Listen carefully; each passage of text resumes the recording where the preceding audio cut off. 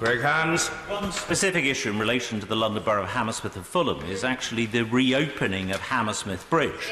And it's about time the council got on with repairing the bridge and reopening it. They have a very good financial settlement, and can I commend the Chief Secretary perhaps joining me in knocking heads together between that council and Sadiq Khan's TfL to get the bridge open. Well, I welcome my honourable friend's efforts to build bridges across London and to improve London's infrastructure. And, you know, the London mayoral elections are coming up, and I suggest that people vote for somebody who's going to make change happen much quicker.